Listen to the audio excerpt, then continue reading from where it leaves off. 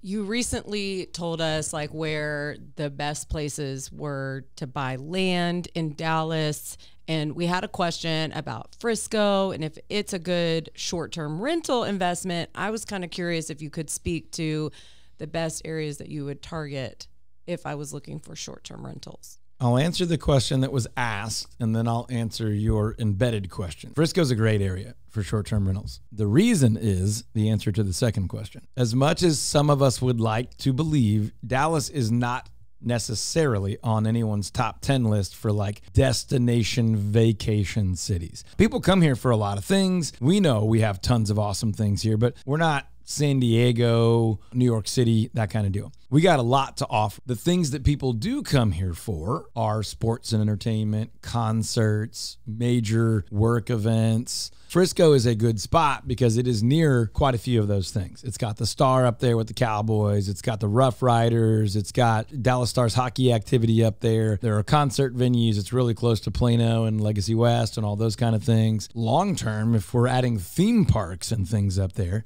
with Universal Studios, I think that's just going to grow and grow and grow. So that's the Frisco answer. In addition to that, there are people locally. I rented a house out for my wife's 40th birthday, and they had a girls' weekend, and they went out to Rockwall. You know, they just got away and found a house that had enough bedrooms and a pool, right? So there's that, but that's not like a gangbusters industry as much as what is the magnet that's going to pull people in? So that's where in the Dallas-Fort Worth area, we want to be aware of that. Would I do one near the stockyards? Because people come to town for a guys weekend, girls weekend, go to Billy Bob's, go dancing, do the things that Fort Worth offers. That's more realistic than any old house in any old neighborhood. That's my answer to the Frisco question and the overall question of where are these things more successful. The opposite, well, not the opposite, but geographically farther out is a pretty successful model in DFW lately. There's a house on 3 or 4 acres. There's a house on the lake. There's a house on some land, and there's some things to do. You can fish, you can water ski, ride horses, there's trails for mountain, when you start adding those things that you can do that come with the property, then those are the things that will make that property more profitable, increase the occupancy rate and things like that.